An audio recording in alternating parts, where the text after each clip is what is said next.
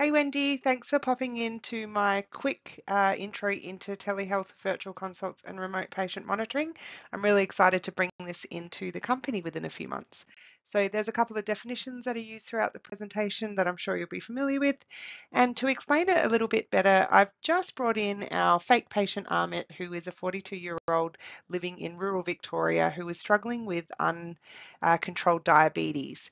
Now, he's travelling a long way into Melbourne for his endocrinology appointments, and his team have recently brought up telehealth. So let's show him what it's all about. Basically, it's the provision of health services over the phone or via virtual consultation or video, and it includes remote patient monitoring or RPM, which is tools that patients use, such as saturation monitors or blood pressure monitors or whatnot, to report back to their team on their health stats. And it includes, sharing of data between the two.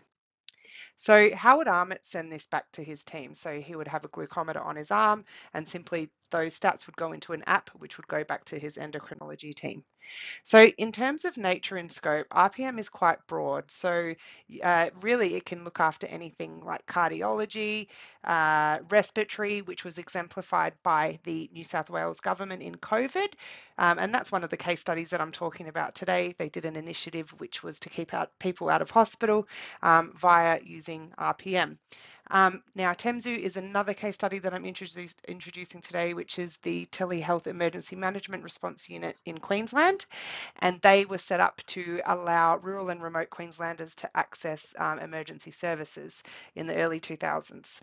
So in terms of nature and scope, remote patient monitoring effectively is monitoring remotely using health tools, and in terms of scope, yeah, anything's possible really.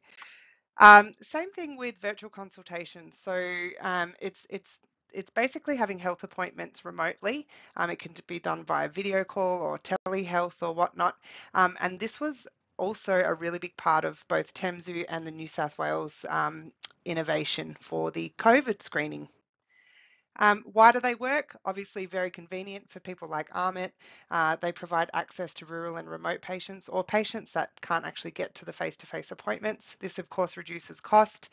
It doesn't mean that the health professionals can't see real-time data. They definitely can.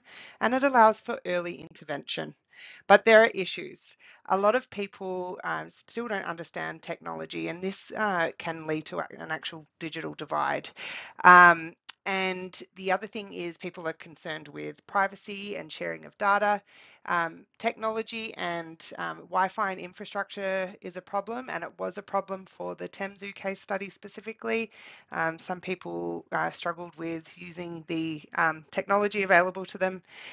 Funding and cost, the New South Wales initiative, as an example, struggled because of the cost of the remote patient monitoring devices, and availability of clinicians, not just to run the initiatives, but actually to interpret the data and basically consult with other professionals.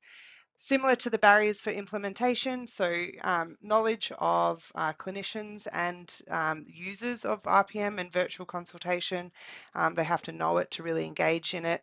Again, data privacy, integration with current health systems, people just honestly avoiding it because of fear or not being familiar with it. And of course, we've got infrastructure here as well. So long-term impact of COVID on telehealth.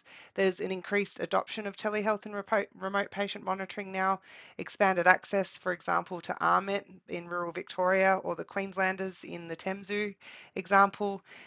It's going to be really integrated with current systems telehealth. In fact, it's like a permanent Medicare item now.